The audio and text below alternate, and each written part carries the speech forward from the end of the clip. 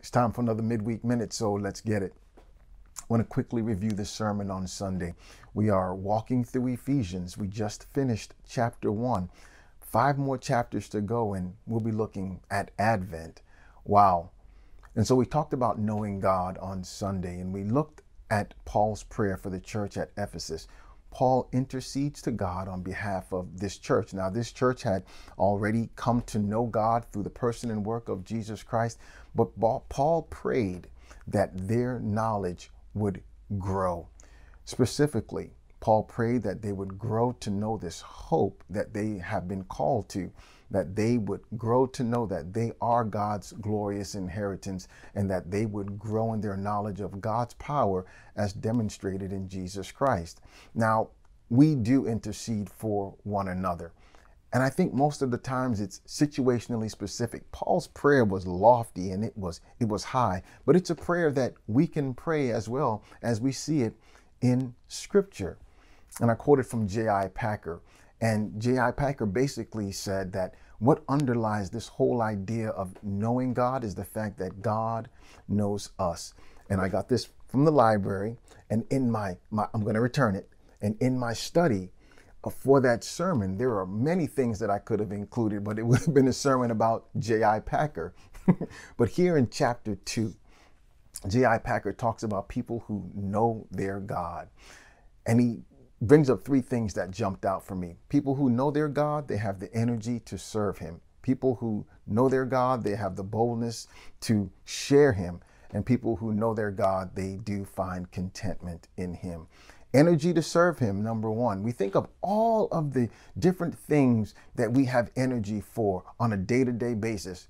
Work life, home life, entertainment and fellowship life, and hanging with friends and play and working out. All of these things we have energy for. But let's think about prayer specifically. When we wake up in the morning, do we have energy to pray to God, to thank him, and to rejoice in the day that he has made? What's your morning routines look like? How do you commune with God in prayer? Is it in the morning? Is it in the afternoon? Is it in the evening? What does it look like? If we have energy for everything else, it follows that we should have energy to commune with God, thus getting to know him more.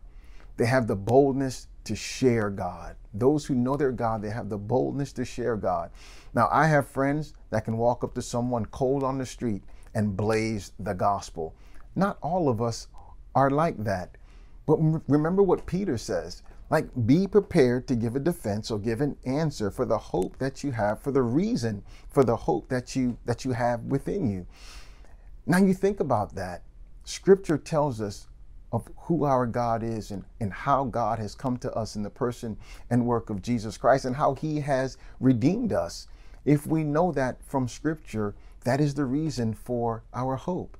And that is what we share.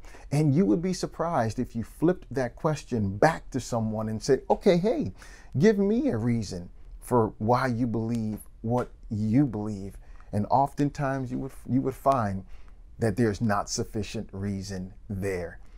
But in conversation, non-threatening conversation, as Peter says, with gentleness and respect, enter into a conversation and give the reason for the hope that you have within you. And the last thing that Packer talks about is that those who know their God, they find contentment in him. And the Apostle Paul really helps us here. He says, I know in every situation how to be content. The situations of having plenty, the situations of being in need, the situation of being hungry or having an abundance. And what does Paul say? I can do all things through Christ who strengthens me. A lot of times people like to use that scripture verse, put it on their t-shirt at a big sporting event, boxers, remember Evander Holyfield, had it on his trunks. Well, it's not that. It really is the secret to contentment, that we can do all things through Christ who gives us strength. And the last thing, remember John's test. In 1 John 2, he says, this is how we know that we have come to know God, because we obey his commandments. If we say that we know God and we don't keep his commandments, then we lie and the truth is not in us.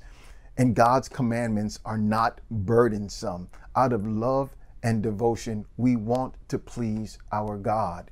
And as we go through life with God in mind, seeking to know him, we recognize that his commandments are not burdensome. Remember what Jesus says, my yoke is easy and my burden is light. Out of love and devotion, let us serve our God and get to know him more. Let us do it individually and let's do it corporately in community. Have a wonderful day. That is the word of the day, knowing God individually and in community to his glory. Bye-bye.